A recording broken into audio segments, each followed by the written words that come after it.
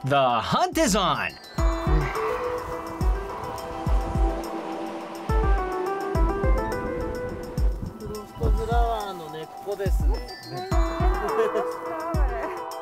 Para sa kakaiba.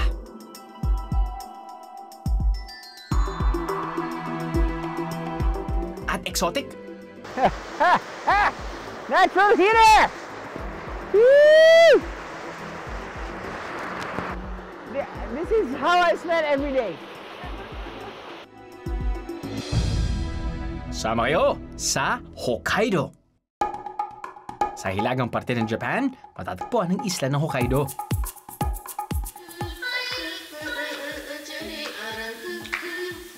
Ito ang tahanan ng indigenous people ng Japan, ang Ainu.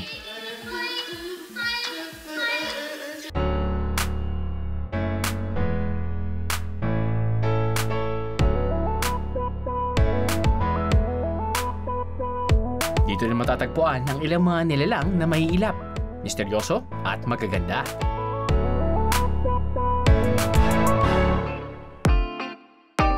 Sa mga huling linggo na taglamig o winter, kung kailan nag-aagaw na ang ginaw at ang init ng araw. Isang masarap at kapanapanabik na adventure ang naghihintay sa atin, mga biyero.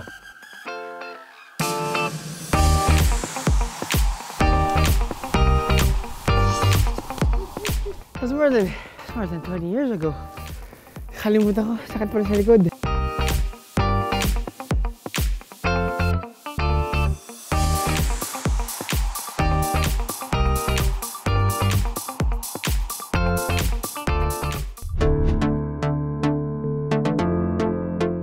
When we return, sisilipin natin ang sinasabing clearest lake sa buong Japan o maging sa buong mundo.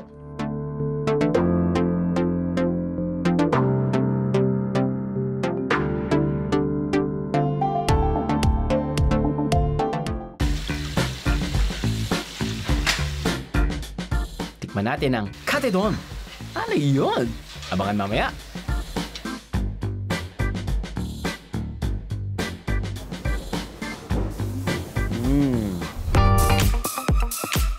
Ano? Sama kayo sa biyahe ko?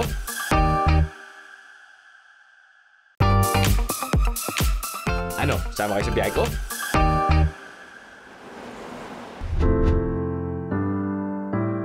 Whole year round ay mainam bumisita sa Hokkaido. May iba't ibang season dito. Iba't iba rin ang pwedeng mga gawin ng mga biyahero. Maaring kumonsulta sa Japan National Tourism Organization para malaman kung aling mga lugar ang magandang bisitahin depende sa season na kayo'y bibisita.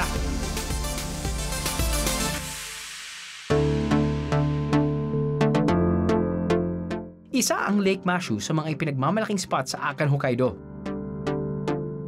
Matatagpuan ito sa Akan National Park. Tinagurian itong isa sa pinakamalinaw na lawa sa buong mundo at isa rin sa pinakamalalim sa Japan. Ang visibility raw nito ay umaabot sa higit 40 meters.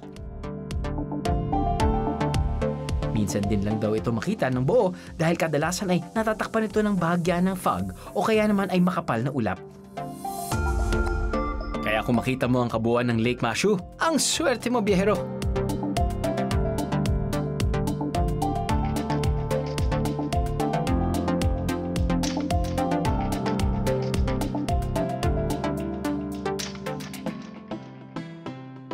Ang bayan ng Kushiro ay matatagpuan sa Eastern Hokkaido ng isang coastal city.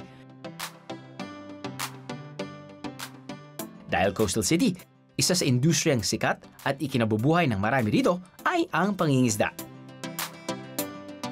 Dito sa Kushiro Washo Market, makabibili ng mga sariwang isda. Pero hindi lang yun. Dahil binili mo, pwede mo nang kainin dito agad. Wala nang luto-luto. Ito ang tinatawag nilang katedon o fresh fish topping on steamed rice.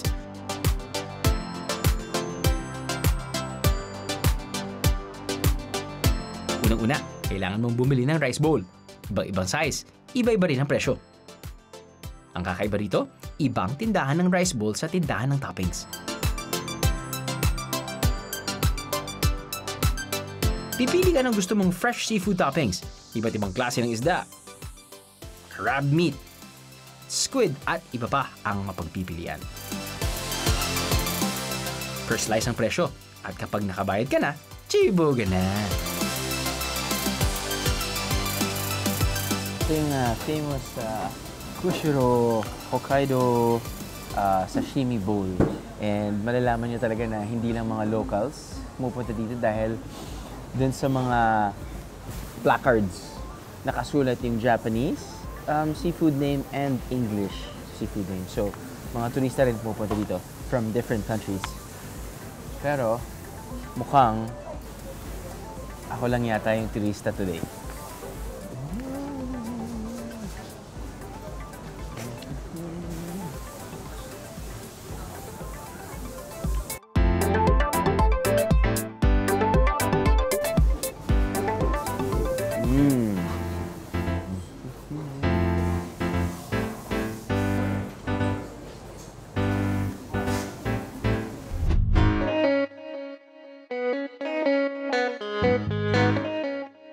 Susunod!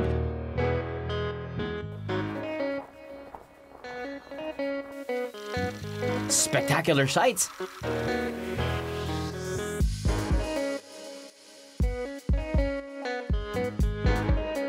And superb sukiyaki!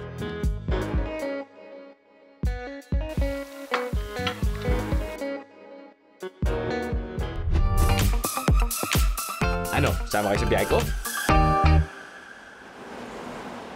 Biyahe ni Drew would like to thank Ano, sama kayo sa biyahe ko?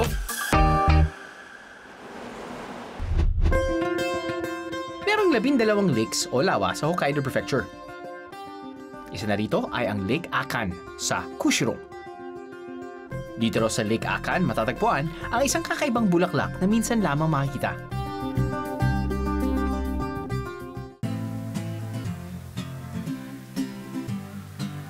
Our adventure starts really early in the morning. Madilim pa, sinalubong na namin ang lamig ng hangin at snow. Alright mga biyero, good morning. It's exactly 6 o'clock in the morning. We are in the search of the frost flower. Wish us luck.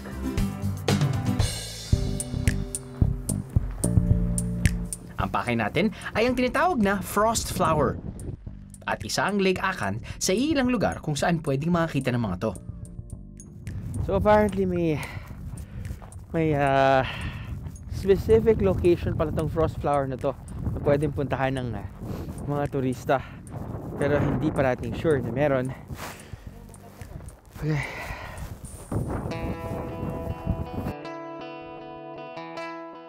Sa Lake Akan, pwede mag-smelt fishing at may mga marirentahan ding tents.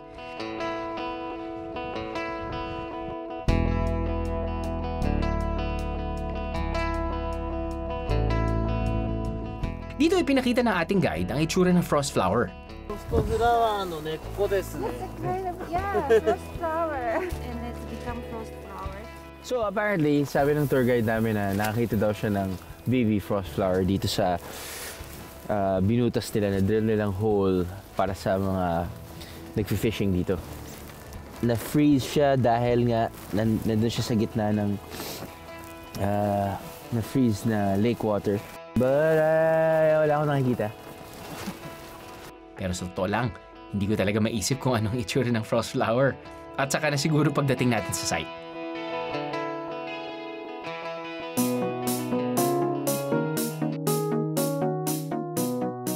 Sa ibabaw ng frozen lake, kailangan maglakad ng iisang linya o single file. Sabi ng aming guide, ito raw ay dahil may ilang bahagi ng frozen lake na manipis ang yelo. At dahil kabisado na niya ang itsura ng yelo, alam niya kung aling bahagi ang safe lakaran. Hanep, siya na talaga ang guide! Ilang bahagi raw ng lake ay may hot springs, kaya hindi ito tuluyang nagyelo. Sa mga lugar na ito raw, madalas nakakakita ng frost flowers. Okay, so after 30 minutes na yun. Actually, nearly 30 minutes. Or 30 minutes na of walking through really thick snow. Pinakita niya na meron na siyang nakitang baby frost flower. Pero actually for me, medyo mas na-highlight yung, oy, ba't may nagbutas dito, may nag-fish dito na ginawa natin na before. Apparently, no. May parts ng lake daw na may hot spring. Kaya hindi siya masyadong nag-ice. If you see it closely, may mga parts na nakikita mo may bula. Ang mga kondisyong kailangan sa pamumulaklak ng frost flowers. Tamang temperatura, tamang humidity o moisture, walang hangin at hindi pa mataas ang sikat ng araw. Lahat daw yan ay nandito na, sa likod ng islang ito. Dito na nga ang pagkakataon para makita ang mailap na frost flower na to. This is a bigger area of hot spring. Amoy na amoy mo yung sulfur eh. But you can actually see small frost flowers daw, sabi na ating tour guide. Yun na yata yun eh. Bro, yun o. Yung parang shinave. Siguro hindi tayo swerte dahil parang hindi ko makita ang frost flower. O baka naman talagang hindi ko lang ma-imagine. Anyway, it's the whole experience and not just the frost flower that makes this hunt memorable and extraordinary. All that walking in the snow and looking for frost flowers sure build up my appetite.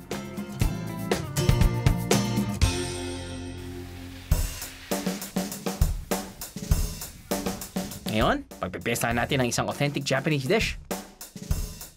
Sukiyaki. Ang sukiyaki ay niluluto hot pot style. Kadalasang iba't ibang klaseng gulay. Tokwa, noodles, mushrooms at iba pang sahog ang mga sangkap na niluluto sa broth. Pero ang bida syempre ay ang malinamnam na Hokkaido beef.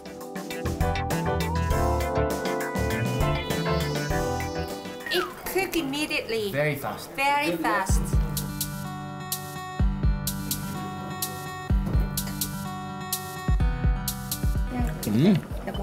As expected ang sukiyaki on the sweet side. Pero kakaiba yung pagkain nila ng itlog. Dati kasi sa bahay namin, thank you so much. Sa bahay namin, pag nagluto kami ng sukiyaki, diba, isang bowl din, vegetables, beef, tapos na niyahalo namin yung itlog na hilaw. Sa kanila, gagawin nila, isa-separate nila yung itlog na hilaw sa isang bowl, hindi na lulutuin. Ididip na lang nila daw yung beef or yung vegetable doon sa mismong kilo na itlog.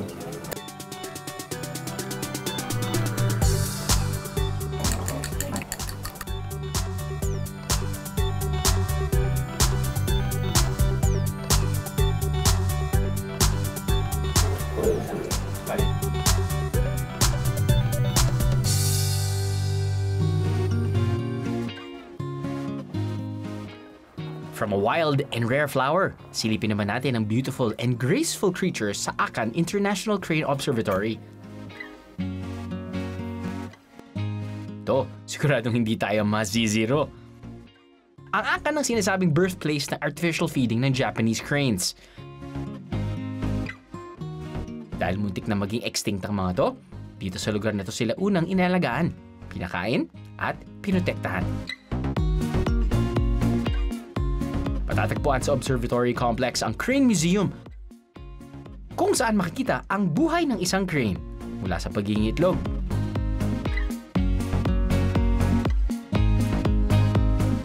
hanggang sa kanilang paglaki, hanggang sa pagpapakain at pag-aalaga sa kanila.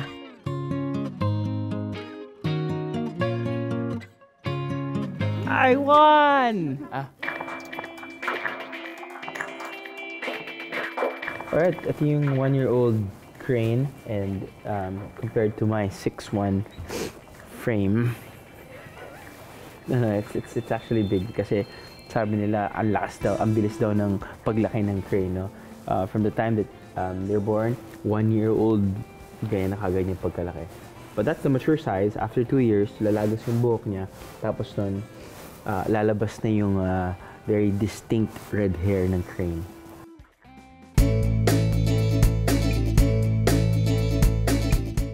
gift shop dito syempre, kung saan makabibili ng cute na mga pasalubong. Ang mga Japanese red crane o tancho ay inakala ng extinct dahil sa overhunting at habitat destruction. Pero noong 1926 ay may nakitang grupo ng mga tancho dito sa Kushiro marshlands at sa Akan. Kaya inalagaan nila ang mga ito at pinarami. Ngayon, patuloy ang kanilang pagpapakain sa mga tancho ng mais at ibang pagkain para lalo pang dumami ang kanilang populasyon.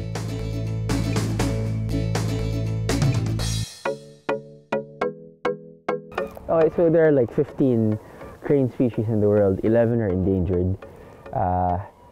3 found in Japan, and one of the 11 endangered species of the cranes are what you see now, the tancho.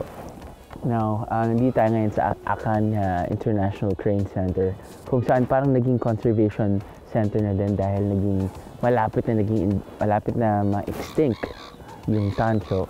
Buti nilang they built this conservation area, which actually naging feeding grounds. Then they put some corn so that the cranes can feed, and it's really great for tourists dahil this is probably one of the rare areas kung saan you can be up close and personal with the cranes. It's best if you whip out your telephoto lens, the big guns if you're a photographer, but okay lang kahit na gamitin nila yung mata nyo dahil it's still pretty therapeutic. It's nice to see them in their natural habitat. Bukod sa cranes, ilang pang klase ng mga ibon at hayop ang nakikisali sa kanila. May mga bonus animals din actually. We just saw a couple of deers also, but you come here for the cranes. Kanina, I think it's probably like less than an hour ago, we just saw probably a dozen, and now you see like 12 dozen, more than 200 maybe, and ang ganda tingnan kapag they swoop down on you, ang ganda. Personally, you see the beautiful Hokkaido skies, and then they land, they cover the sun first, siyempre as a photographer, wow! Yeah, you can spend hours here. If you're a photographer by yourself, if you're with the whole family, better. It's a magical experience, seeing these magical birds displaying their graceful dance and movement. Kahit anong araw ay pwedeng bumisita dito mga biyero dahil open sila the whole week. Amazing!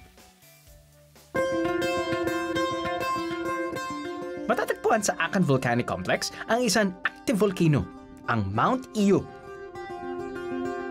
Na ang ibig sabihin ay Sulphur Mountain dahil pinagminahan ito ng sulfur noong araw. Tinawag rin itong Ato Sanupuri o Naked Mountain ng mga katutubong Ainu dahil walang tumutubong malalaking puno rito.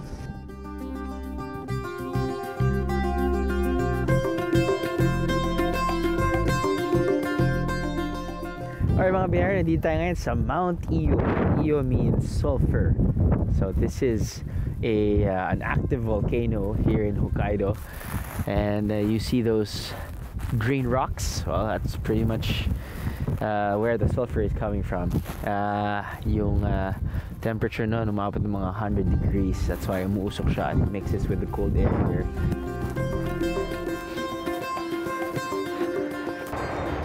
Natural heater! Woo!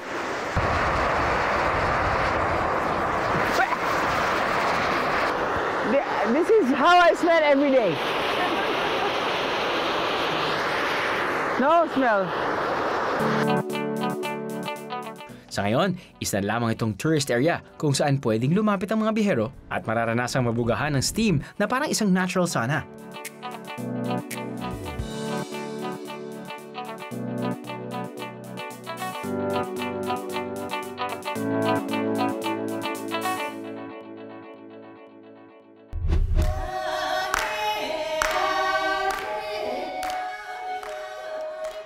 When we return, let's meet the indigenous people of Japan, the Ainu.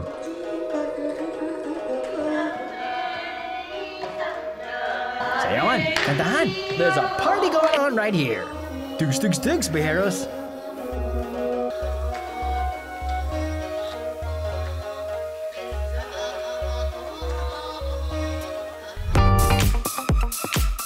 Ano? Sama kayo sa biyahe ko?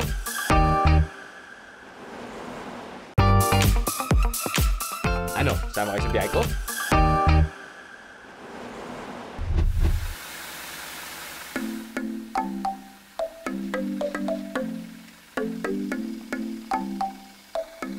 Kahit nasa ibang bansa, kadalasang hahanap-hanapin mo rin ang lasang Pinoy. Kaya ang ilang kababayan natin, nagtatayo ng kanilang Pinoy stores. Isang Filipino store ang pakay natin sa cold and snowy night na to. Nasaan kaya yun? So, hinahanap natin yung Filipino store. Nakita natin sa Facebook. JCS. JCS. Number... Ito dapat yun. Anong store? Tara, mag-doorbell tayo sa loob. Naghahanap po ako ng, well, Pilipina ho, pero naghahanap po ako ng Filipino store, JCS. Dating cultural performer si Ate Jenny sa Japan at nang makapangasawa ng isang Japanese na taga Hokkaido, dito na sila nanirahan at nagkapamilya. Yung Filipino store, iniisip namin talaga na nasa isang, alam mo yun, commercial area, tapos nun, nasa labas. Nasa labas makikita. Pero ito, nasa loob ng bahay. Nasa loob ng bahay. Paano po nila malalaman na may shop dito? Noon, talagang nagpaplano ako na sa labas. Sa labas? Hindi ko makaya dahil meron akong work sa araw. So may work ko, ano pang work niyo sa araw? Hokkaido. Helper. Helper. Tapos nun, pag uwi niyo naman dito, ito po yung sideline niyo, ma'am. Parang ganun. So. Paano niyo po naisipan na magkaroon po ng shop? Para maiba. So, para maiba, sabi ko, try ako sa asawa ko na, baka naman, try natin. Ano po yung mga bestsellers nyo? Saan niyo po kinukuha ito? Lumilipad ho kayo sa Pilipinas? No. Babalik ho kayo? Paano po ba? Sa Busan. Sa Busan? Sa Tokyo. Okay. Tapos nun, ano po usually yung mga bestsellers dito? Pati malamang mga Pilipino rin yung mga customers nyo? Opo, sabi ko, ito po, andito po tayo. Ang pinaka-ano dito is itong mango juice. Mango juice. Tapos, nakikita ko may chicharon. Siyempre, chicharon. paborito ng minya. Chicheria. Chicheria. Oo. Sardinas. Oo. Meron kang mga ingredients para mabuo ng halo-halo. Oo. Kunti, maliit lang siya. Katuwaan. Katuwaan lang po. Katuwaan. So, paano po yun? Yung halos lahat ng mga customers po ay they contact you through Facebook po ba? O telephone na dahil kilala nyo na po sila? Ganun po. Tapos pag order sila sa akin sa gabi, tapos sa gabi. Wala ko sa araw, iniwan ko sa labas. Iwan mo na sa labas? Sa labas. Diyan sa may... Sinusulatan nyo na lang po yung bag po ba to? Dito po, wala po talagang Walang nanakaw. Kukunin ka na. Wala. Talagang maayos. Pero po yung mini store, mini store. Maliit lang talaga. Isang maliit, di ba? Talagang Pero, ang pinaka-ano lang kasi, yung minsan, yung pag wala akong pasok, ganyan, tumatawag sila, ate, wala kang pasok ngayon. O wala akong pasok ngayon. Punta kami. Yun, mag-atsumari ka, kami. Barkadahan. Gano'n ka-importante po yung Filipino community? Marami kami dito. Gano'n kadami po? Siguro mga 40s, 50s. 40s, 50s? Halos mga babae o may mga lalaki din? Lalaki, ilan mo ba? Dalawa? Dalawa lang talaga. Itong babae. Ilan taon na ba kayo dito? Matagal na. Matanda na ako dito. Matagal na. 5 years. 25 years na po. Wow. So dun sa community na yan, nagsasalo-salo kayo. Parang pagpasok ko nga dito, parang parang meron ako narinig mga Pilipina eh. Oo. May mga kaibigan ko kayo dyan? Meron. At talagang dapat darating talaga sila at pagsama-sama. Pwede po nating puntahan sila? Sure! Oo. Nang magsimulang magtinda ng Filipino goods, ay naging tambayan na rin ng mga kaibigang Pilipino ang kanilang tindahan/bahay. Gano'ng ka-importante nga na may kasama kayong Pilipino sa ibang bansa? Iba pa rin yung pagkausap mo kapwa Pilipino ka, diba? Nasasabi mo lahat yung nandito mo. Pag kasi ni Honjin, di ba? Oo, hindi masyado. Hindi masyado.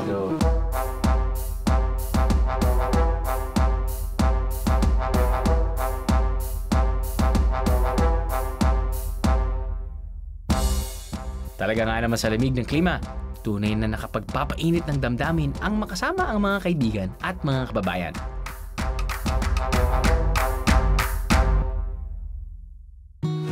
Sa Akan matatagpuan ang pinakamalaking village ng mga Ainu, ang indigenous people ng Japan. Alright mga biyahero, we are roaming the streets of Lake Akan para ma-experience natin yung isang malaking group of Japanese natives called the Ainus. Actually, isa lang naman talaga yung native ng mga Japanese or native ng Japan. It's the Ainu people. And I think the whole of Hokkaido, ito yung pinakamalaking village ng Ainus. So, just gonna experience, how they lived. And, naman in every culture, like tayo, ang dami nating mga native people, and we just really want to go back and learn about their culture, learn about their history, and it's always a good thing to experience that.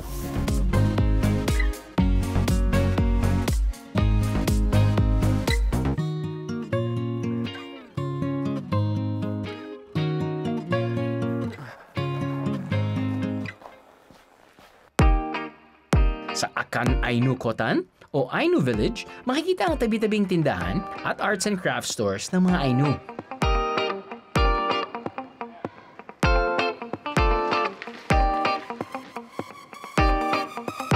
Tambok dito ang kanilang indigenous crafts tulad ng wood carving, weaving at embroidery.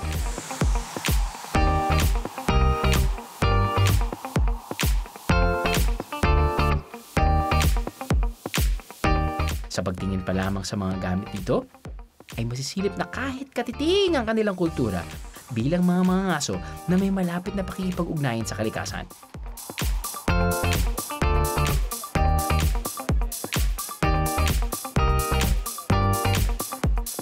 Tuwing gabi ay may cultural presentation dito. Nagsisilbi na rin itong paraan para mapangalagaan at maipalaganap ang kanilang sining at kultura.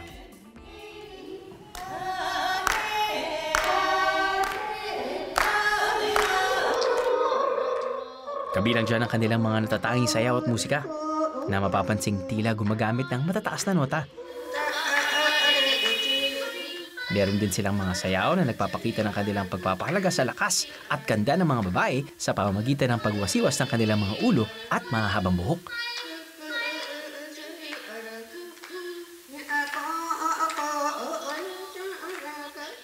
Meron din isang klase ng laro kung saan naghahagis na tila isang plato at hindi dapat ito masalo ng kalaban.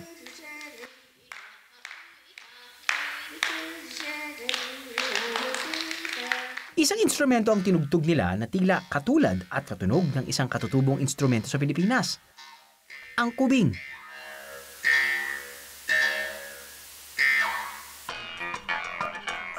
Tinuruan tayo kung paano ito gawin mula sa kawayan. Alam niyo naman, hindi ako masyadong artsy and craftsy biyaheros eh. Pero hey, you know what? Let's do this!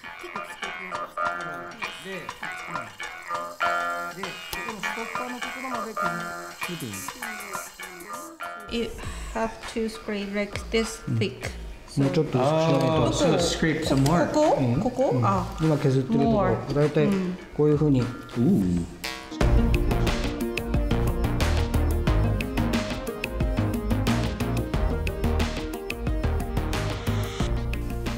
Yun talaga hindi natin mapapantayan. Japanese craftsmanship. I mean, they're just so meticulous. They want it to be perfect all the time. That's why they really produce high quality product. Generally. Because Japanese, Left yes, yeah. No. Right hand as well. Right hand, yeah. I guess it depends on what you're gonna use your hand.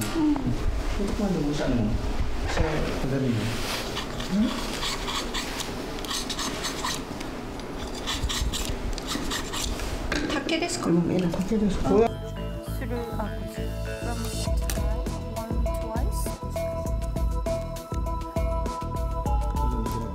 Yeah? 2つ 今度は One. One note. Okay. 1個でいいですか Okay. Oopie doopie. Okay. Scissor like this. Peace. Piece. じゃんけんチョキでシャキン Hop. で第一関節のところでしっかりかけてください。そうそう。 Hi. で、力入れないでしょ。 You just relax your wrist. This is how you ドアを move ノックするような感覚になると to knock the door. To knock the まあ door. ここがないと思う。 Oh wow wow wow wow wow wow wow. Don't make sound. No? もっと真横に引っ張ってちょっとだけ前に出すでしょ。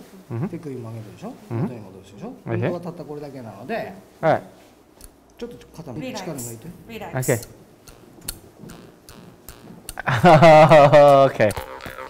Hindi madaling gawin, Bieros. Yung expert na lang ang bahala.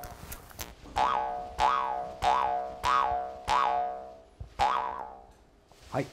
こんな感じです。 Arigatou gozaimasu. はい。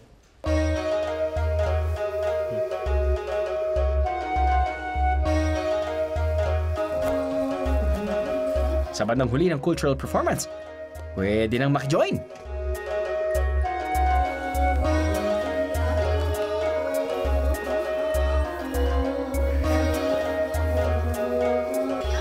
Ang kultura ng mga Ainu na nakita natin ngayong gabi ay maihahalin tulad sa kultura at sining ng ating mga kababayang katutubo. Nagpapaalala ito sa akin kung gaano kaimportante na panatilihin itong buhay para maipasa sa mga susunod na henerasyon at hindi mabaon sa limot.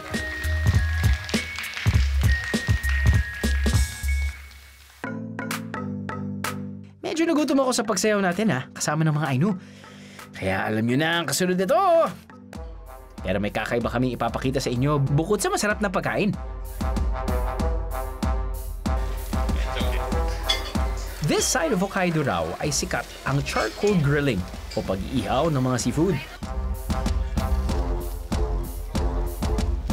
Pero ang kakaiba sa restaurant na to, high-tech ang kanilang menu. Everything is done with a tablet. Very tourist-friendly. Okay, mga Biero, this is such a bonus dahil alam mo, for me, yung only inconvenience pag pupunta ako sa Japan ay yung language barrier. That's it. Kapag pumunta ako sa mga restaurants, parang minsan, well, most of the time, walang English menu. Buti na lang meron na silang digital menu. Nihongo or English. I choose English. Okay. Eto, meron na talagang English translation. Alright. So parang I think this is our first time to eat at this type of seafood yakiniku place.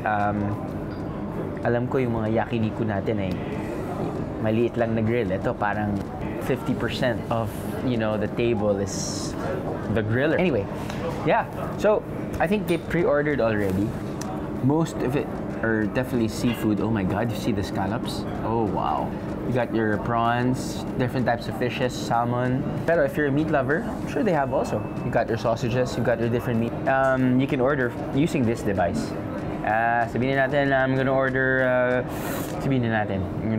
some alcoholic drink na hindi ko naman talaga iinumin. Let's go for sake. Sure. Order list. To order, press this. Parang add to cart. Order. Remove. To order. Boop. Order's being processed. Sending your order. Order completed. Order was received. Thank you. Don't you just love technology? Love it. Anyway, pwede na tayo mag-grill.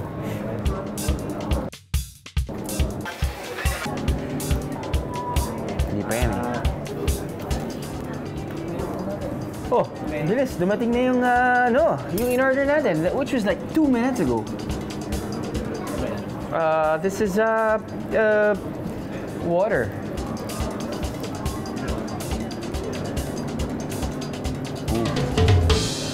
Sarap ng tubig nila. Dahil ang Hokkaido ay tinaguriang ang Winter Wonderland of Japan, Hindi nakapagtataka na halos lahat ng tao dito ay may kanya-kanyang winter sports na kinahihiligan. Sinilip natin ang isa sa mga winter sports stadium sa Akan kung saan daw nagsanay ang mga atletang Hapon na lumahok sa 2018 Winter Olympics.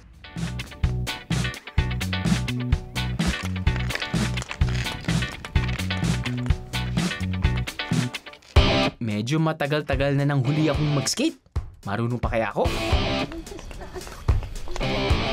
Whoa!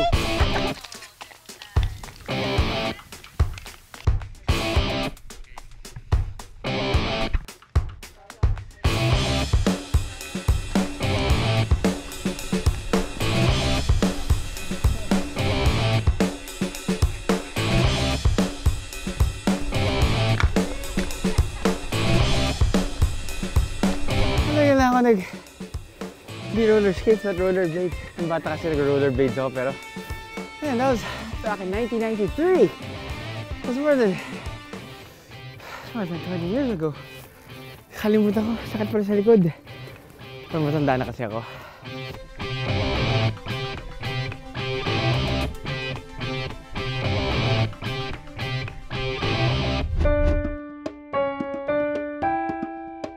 Ano ang mga sangkap ng isang di malilimutang biyahe?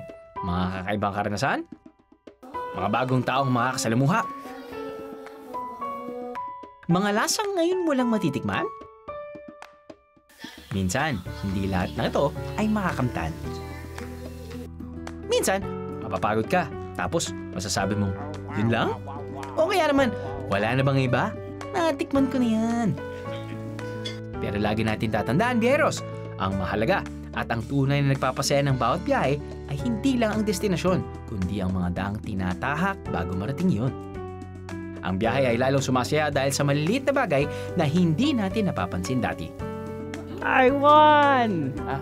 Kailangan lang ng sariwang paningin, pandama at panlasa para ang ating mga biyahe ay laging maging maganda.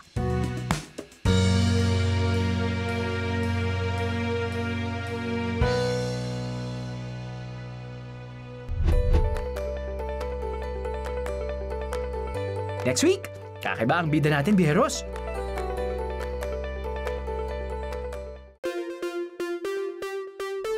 What do Nueva Vizcaya, Quirino, Isabela, and Cagayan Valley have in common?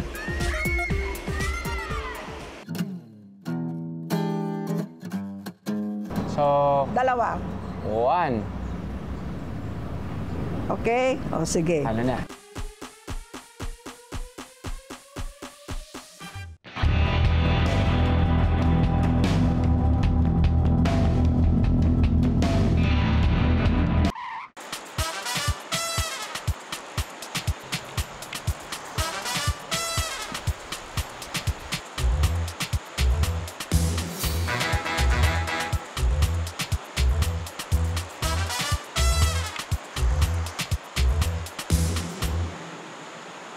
Chill lang tayo nakaupo dito sa City of Ilagan, kung saan nakasituate nga yung pinakamalaking rocking chair in the whole wide world na gawa sa Nara. Anyway, chill lang tayo dito.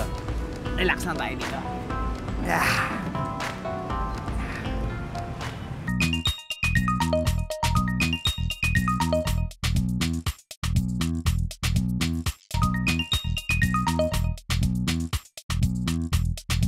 Nalulumbay. Ay, ako'y nalulumbay. Ayan. Tapos, lambutan po yung galaw na ano. Lambutan. Lulumbay!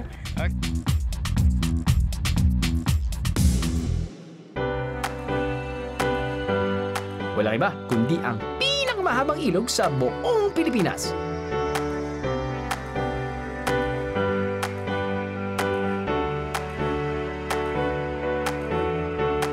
Ain't no river wide enough like the Cagayan River, viajeros.